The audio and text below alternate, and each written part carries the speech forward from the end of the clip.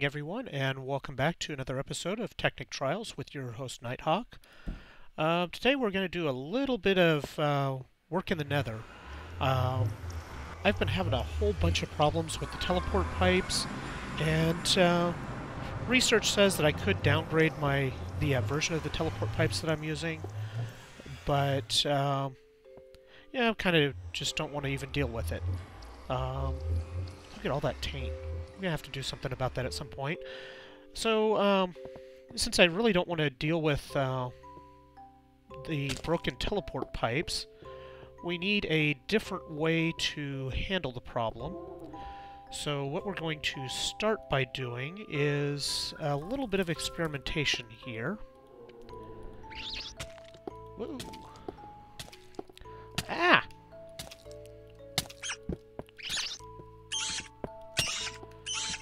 Come on. Die. So, I've gotten all my armor back out, and I seem to be having issues here. There we go. Gotten all my armor back out and put all my armor on, and what I'm going to... yeah, that's kind of what I thought was going to happen. What if we... So, and I've done a little bit of research on this, and I saw... How did he get it to flow, then? Etho has his blaze farm that uses water to move blazes around. And basically I'm just... first thing I want to do is figure out, well, how he managed to make that work. So I brought some water buckets over, and the way that he has water up on a in a kind of a platform that's suspended way above the ground that flows down. Apparently it doesn't. Apparently it has to be more than just suspended. So anyway, what we'll do first is, because we know there's a way to do it. We just got to figure out how to do it. So we're going to come down and see if we can find our way into this fortress here. And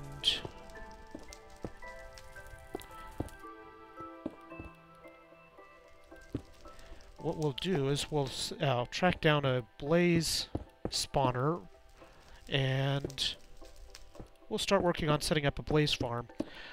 Basically, the reason that we need the blaze farm is in order to make, in order to give ourselves another way of getting the similar utility that the teleport pipes give us. We need to make ender chests, and those require blaze rods to make. We're also going to want... we can also use ender pouches, and what we'll do is, with the ender chests, you can assign different colors to them, different color patterns, and they contain different inventories. So what we'll do is we will set up... first we're going to go back here and mark our entry point with a waypoint, because otherwise I'm going to get lost like you wouldn't believe. We'll set up a ender chest for each type of each of our various items that we'd be using teleport pipes for, and then in our crafting system we'll just have a whole bunch of them stretched out along the walls, and then that's how we'll actually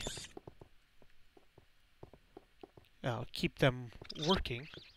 I see a chest. Nope, that is a blaze spawner there. We found our blaze spawner. Now what we're... Whoa! Get out of here, rat!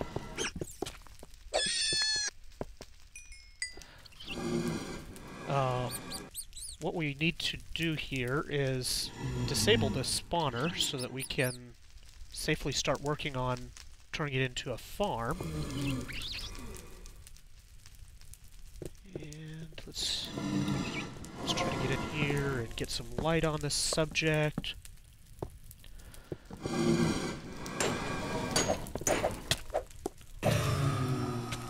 This would be really helpful to have potions. This sword. Yikes. I am on fire.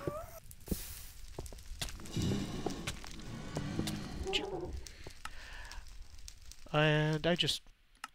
that was silly. So yeah, that's death number 1, trying to get this thing started to be set up.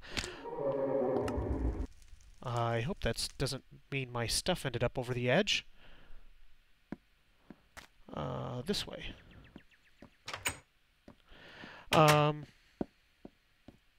This is also why I left behind a lot of this stuff in our caves below the, or right by the portal. Because I knew I was probably going to die a couple of times in this effort. Anyway, I'm going to go and get my stuff, and then I'll pause the recording and get the start getting some of the stuff prepared to build this farm. See if I can do this without killing myself. Those stupid rats. Go back down here. Can't you see I'm busy?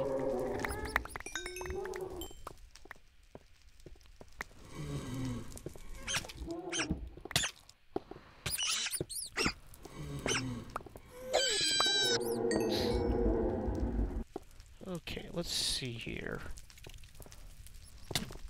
Whoa.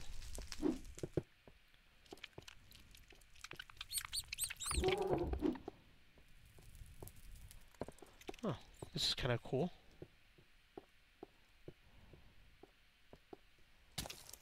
Whoa, whoa, whoa, whoa. Stupid scorpions.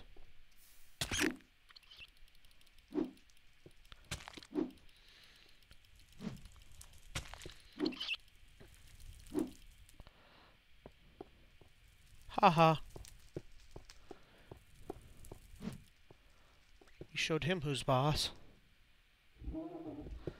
Okay, so I'm going to go ahead and pause this. I'm going to go ahead and get the spawner disabled, and I will be right back. And we're back. I've somewhat given up on actually starting the blaze farm for the moment, mostly because I'm having a whole lot of trouble getting any sort of a foothold there. But I was able to get a few blaze rods so that we can at least get started putting together some of these ender chests. So basically the recipe is we take 4 blaze rods around the corners, we put an ender pearl at the bottom, add some obsidian and wool and a chest, and we get an ender chest.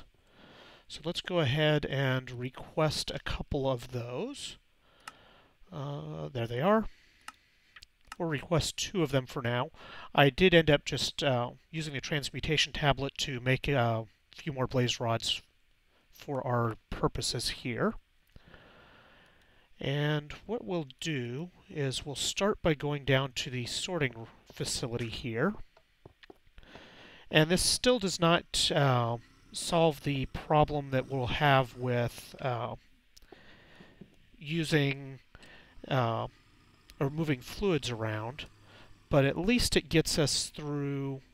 That's why those aren't recharging. At least it takes care of the item problems that we'd have.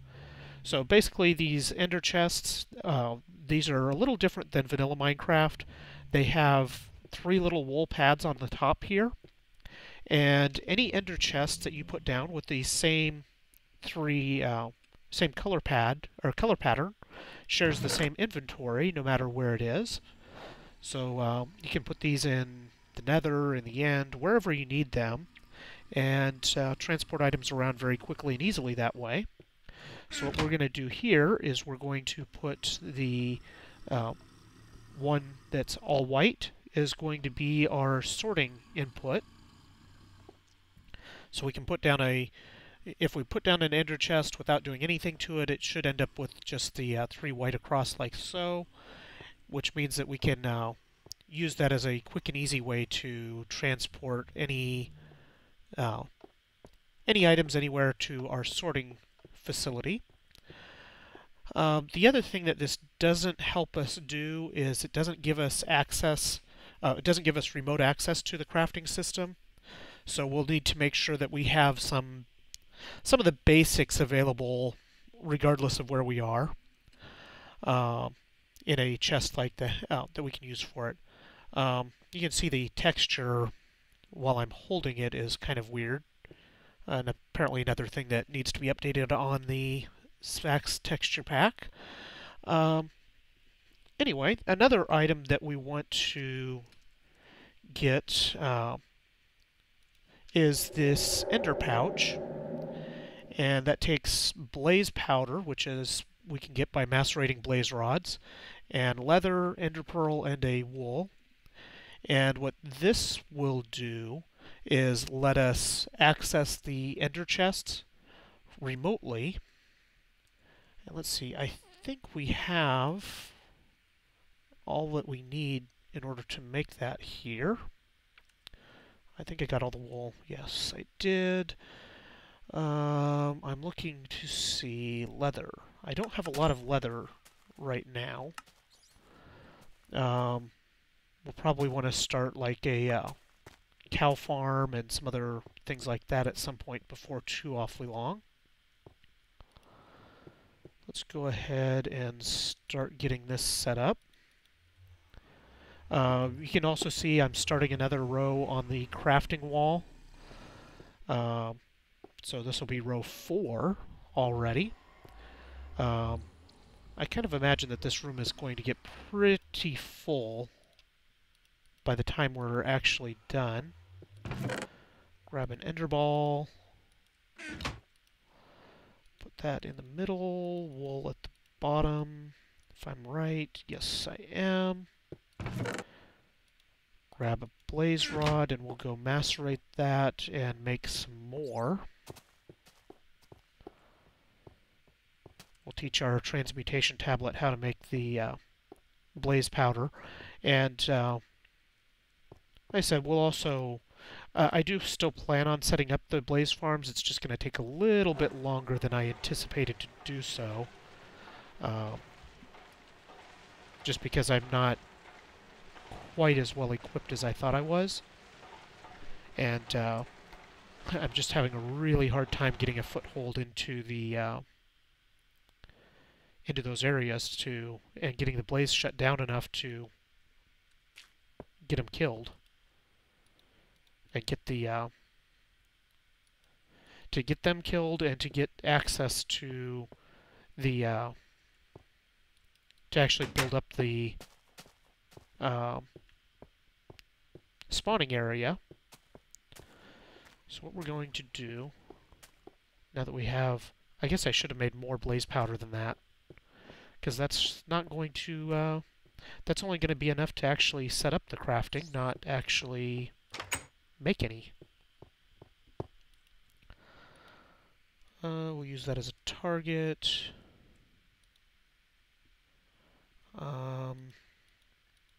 There. There we go. That'll be enough for the time being anyway. So yeah, that's kind of what we're going to end up doing. And once I get the blaze farm actually set up and operating, then we'll get it running so that it will send, so it will ship all of the blaze into an ender chest that will pipe into our system here. So we get these set up like so. Tell the system how to make it.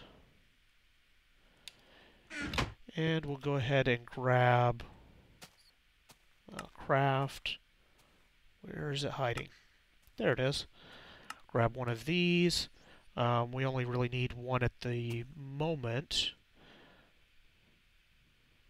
I get a little confused trying to figure out how to get back here. And this, what we can do here is we'll come back in here. And if you can see the ender chest behind just opened up to any of the ender chests that are on the same frequency or same pattern will all open up at the same time. And we can stick our dirt in here and see that it got sorted over right away. Oh, we do have more leather. We just actually have to move it.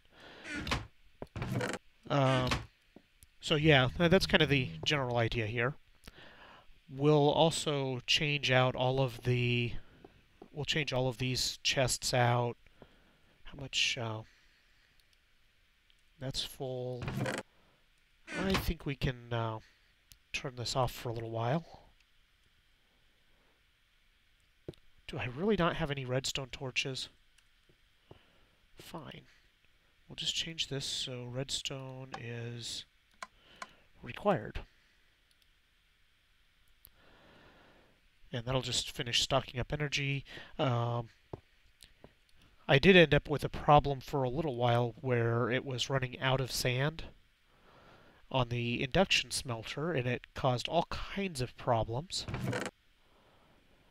Looks like I still have some things that need to be smelted here.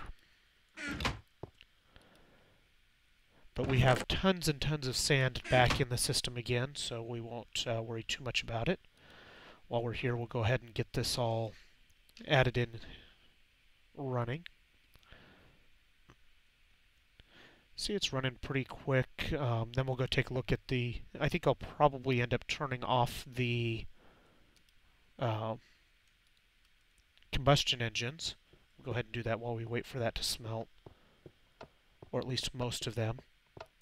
Because we're not going to be using as much of the Buildcraft energy for a little while, since we have some other construction projects that we have to attend to first. Okay, fine.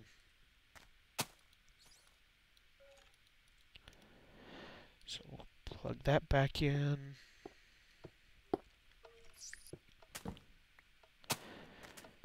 We'll leave two of them running for the moment. Basically, we don't have any fuel production right now because of our teleport pipes all going haywire.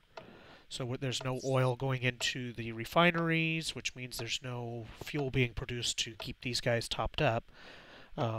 They do have a pretty good fuel reserve on... I think all of them are full right now, but we don't want to... we don't want to just waste their production. I even put a gold pipe back in here to try and turn the refinery back on, and it did absolutely nothing.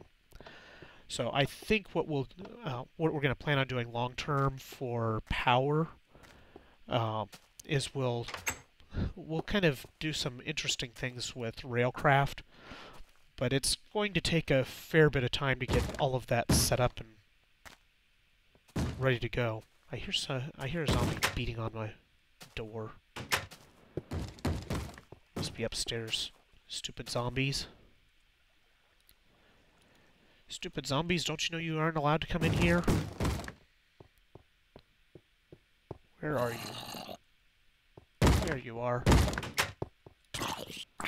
Go away. And in just a moment we'll head back over to the Nether and take another look at what we're doing in there. And see if maybe we can make a little bit more progress at getting some sort of a harvester going. Oh, I needed to go get more torches as part of the problem I was having, as I actually ran out of torches. So let's go back up top here. And let's go ahead and toss those in. I want to go down. That didn't help at all.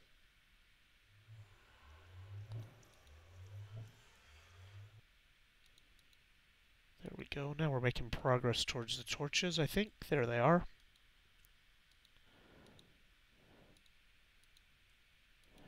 We're going to need a lot more than that. Let's go ahead and stick these here and put some more iron in.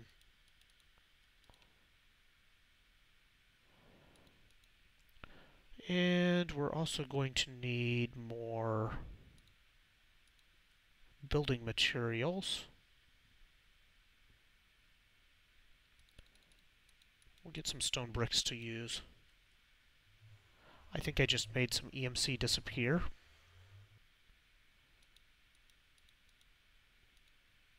Hate it when I do that. At least it wasn't a fully charged Kleinstar Omega or something like that. That really sucks to burn that much EMC. Okay, we're going to go down and put some stuff away, and then we'll get back into the nether. And you can see kind of what I've started working on. And we'll just go ahead and stick some of this stuff in this bag. And that can go in there. We did get some nether wart. I did a little bit more exploring of the fortress and found some nether wart and some other stuff. Come on, charge up.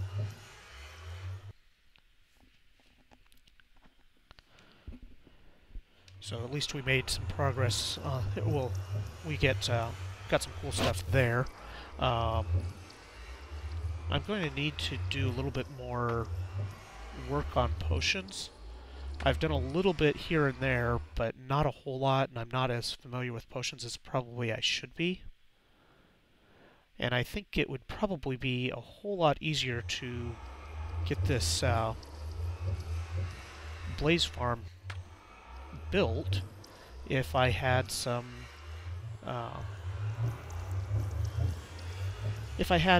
immunity to fire, like say fire resist potions. Those would be absolutely magnificent for this purpose. But yeah, I don't have any of those yet. Maybe we will have to dig into that a little bit here soon. That's good enough. So let's go ahead, we'll put both of those in. We'll leave our wrench behind, we'll leave our Kleinstar, our bucket we don't need, until we figure out how to actually do the water. And we're probably not going to be able to get a complete blaze farm system in place until we figure out how to do the water. But I'll do a little bit of research on that, and maybe next episode before we have it fully working. Probably be next episode, given that I haven't even gotten one disabled enough to build the surrounding supports, or build the actual spawn chamber yet. So maybe, if we're lucky, this will have let some of these despawn. And I'm going to try coming in from a different direction.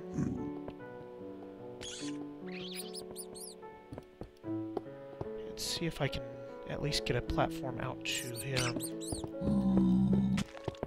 Whoa, no, no! Oh, man. That sucked. Stupid rat. Oh, I will be back. And we're back. And I did a little bit more getting some stuff ready to go. Got a new sword, new pick, and made a whole bunch more blocks and things like that. And left a whole bunch inside of the... just inside our entry point, so that if we die again, or maybe I should say when we die again, we can have some stuff to gear up from. So yeah, hopefully I can manage to do a little bit better this time. That was abysmal last time, that last effort. I think I got about 4 blocks placed and then died, and that's just not a pretty thing. Suppose it could be amusing to watch, but I also made a bow, or actually I found a bow, and made a bunch of arrows, and yeah, so we got a little bit more resources here now. The netherrack here was actually because I was trying to, I was going to use that to light the place up a little bit by setting it on fire. But apparently one of the times that I died, I lost the flint and steel that I had. So, yeah. Would you get away? Jeez, can't a guy build in peace here? Obviously not. Let's go up here and light this up a little bit too. See if this helps matters any. I just saw a fire horse thing.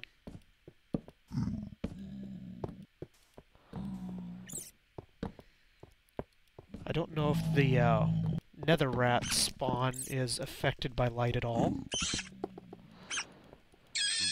I know the overworld they are. So maybe that will help slow them down a little bit. I guess I could remove that death point since there's pretty much no way we're ever going to get to that point.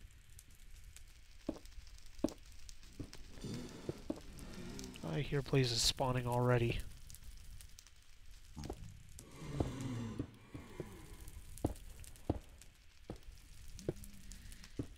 I was hoping to avoid having them spawn quite so soon. I don't see any yet.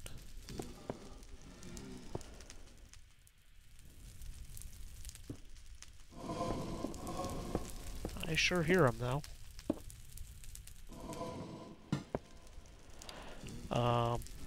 So I'm kind of the idea that I'm working from here is I'm going to try and come in on the other side of them and get things cut out underneath, and maybe that will help to control it a little bit better. It's just kind of scary working out underneath of the platform this way.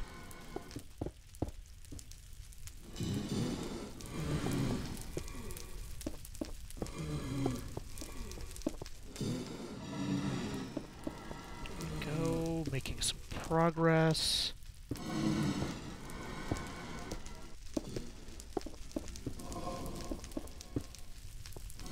Still don't see any.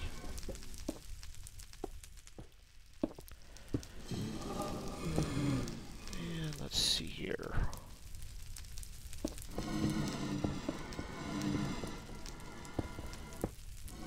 I'd started working out underneath of it on the other side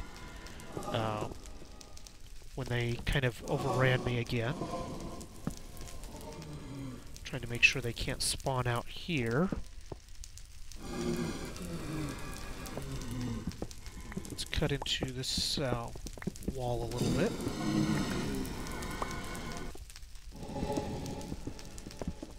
I think I see one smoldering over here.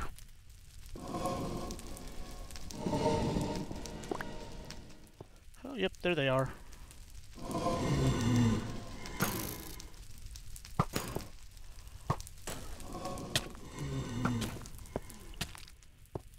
Got one of them killed.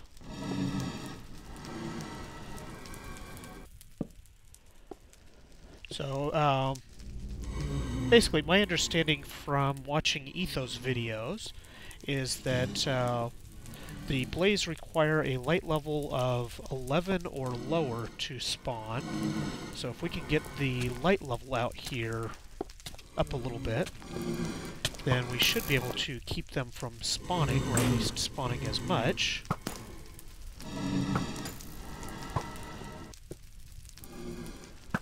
Horrible archer on this game.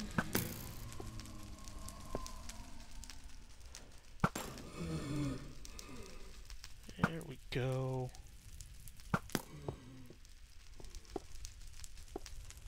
That's a little better.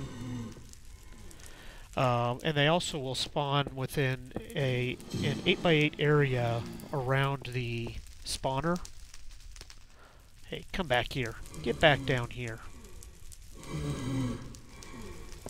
So that's part of why I'm going out so far this direction.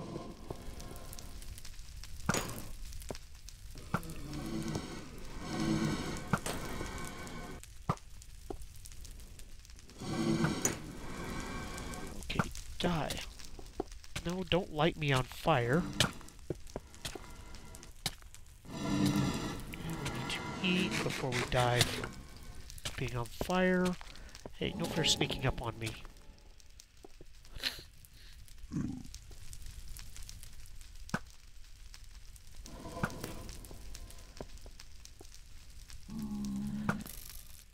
And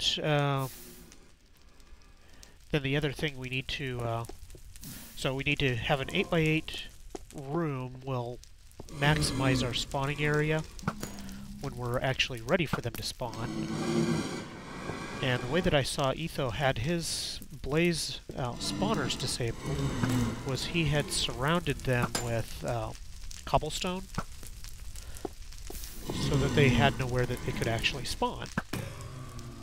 So that's kind of what I had planned on doing originally here before I got horribly interrupted by them.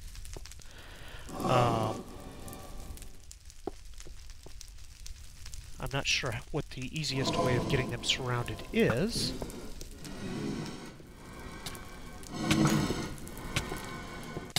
Would you guys just go away?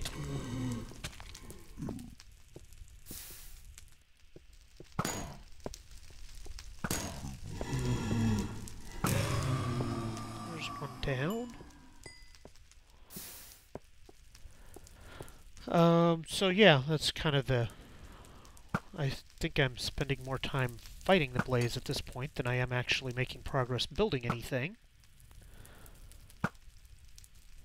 Which is less than ideal. They keep lighting my building on fire here. Good thing I'm not trying to build this out of wood. What I really want... What I really want to do is get that spawner disabled so that I can actually work on this.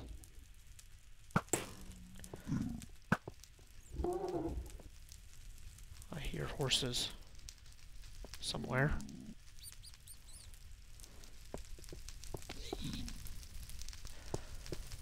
Let's try digging out some more of this wall.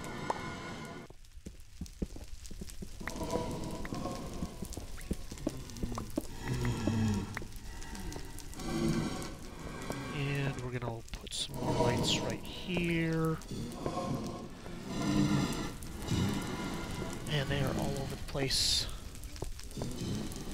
I may have to just leave the area and let these guys despawn some.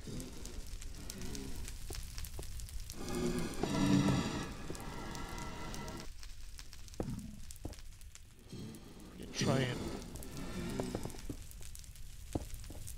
widen this area out so we can make sure we get the whole 8x8 area disabled. Okay, where's the scorpion I just heard? There it is.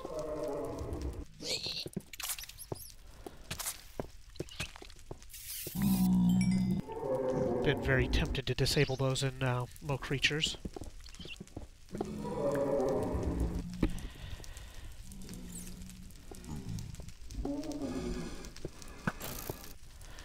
And die already.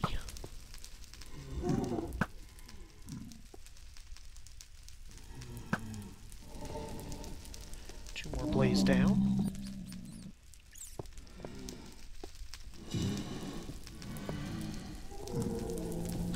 No, no, no.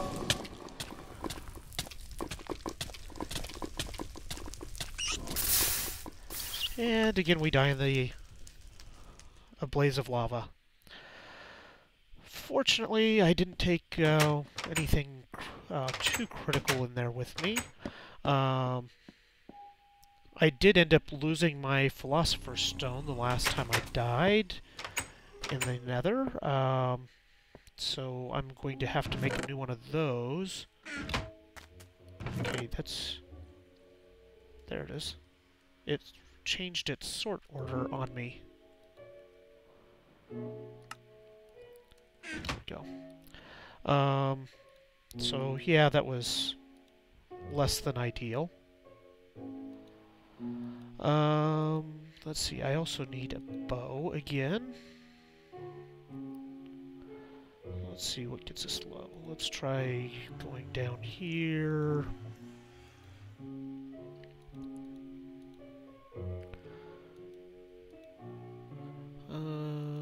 Let's see. There we go. There's a bow. Gonna need more iron.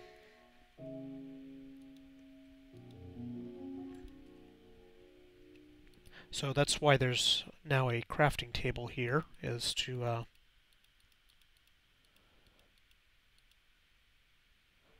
account for that. Now, if I did this right... I didn't do that right.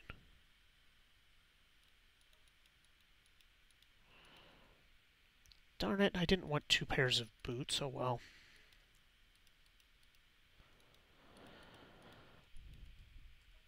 Okay, we got our helmet, some boots, some legs. Gonna go through a ton of iron and everything else in the process of doing this. Oh well. And the rest of the stuff is downstairs, right next to the Nether portal. And yeah, hopefully we can make some more progress here. I think I'm going to go ahead and pause again, and I will bring it back, start recording again once I get a little bit closer to having our blaze farm set up. So I will be back shortly. And we're back, and I did just look at the amount of time that I've had on the recording so far, and so this is going to be pretty much wrapping it up here.